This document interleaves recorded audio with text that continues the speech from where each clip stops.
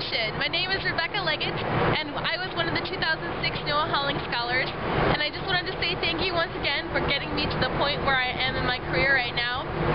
I'm currently working on my master's degree at the University of Alaska Fairbanks studying oceanography and atmospheric science, and I'm currently participating in the NAVOS cruise up in the Arctic Ocean. That stands for the Nansen and Amundsen Basin Observational Systems Cruise. So we are taking measurements of the Atlantic water in the Arctic Ocean, and we're also casting biology nets and doing some meteorological observations, as well as setting down and deploying some moorings.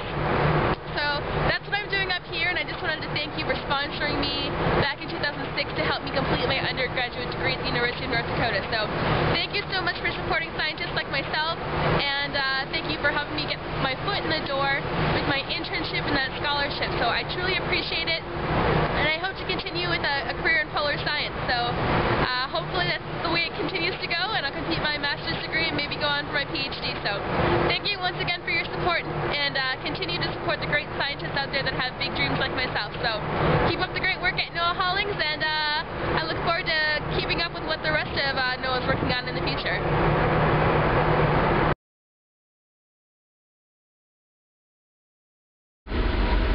Alright, so this is northern Russia that you're looking at here, okay? Here's some islands, and over here just off the map is Spitsbergen, and Europe is somewhere down over here. So we're looking at Russia, and we are right there, the green dot, about 10, not even 10 degrees from the North Pole. Check it out there. There's our latitude, 80 degrees north. And then we have a whole bunch of checklists to go through depending on what we're doing. So I'm in charge of the CTDs. So we have our start, end time, our starting coordinates, and our ending coordinates. So that's part of my job. And over here is where we have these bottle numbers. So we have bottle number and depth.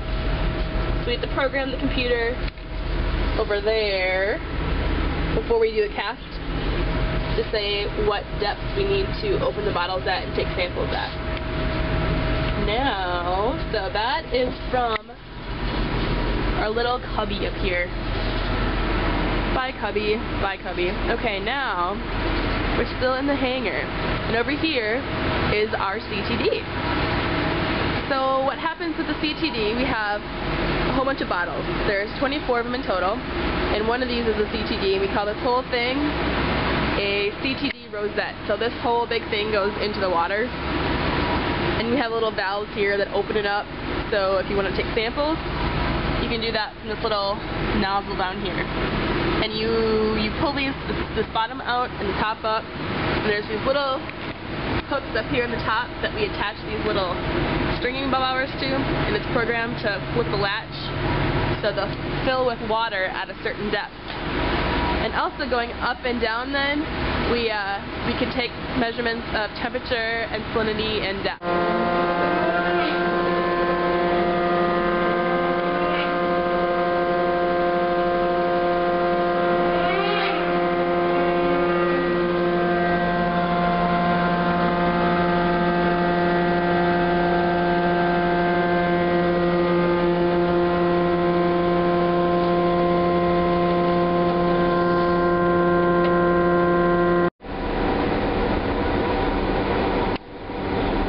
Now we go down for a really, really long time, like an hour. Half hour down, half hour up, because we're going about a half mile down. So check it out, guys. This is why we are up here in the Arctic. We are gathering data, and this is part of our data. So the red line here is temperature, the green line is density, and this blue line here is salinity.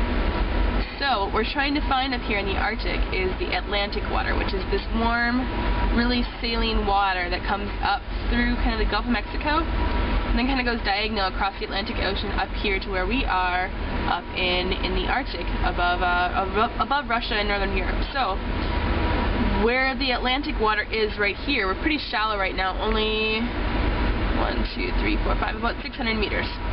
So this is 600 meters worth of data.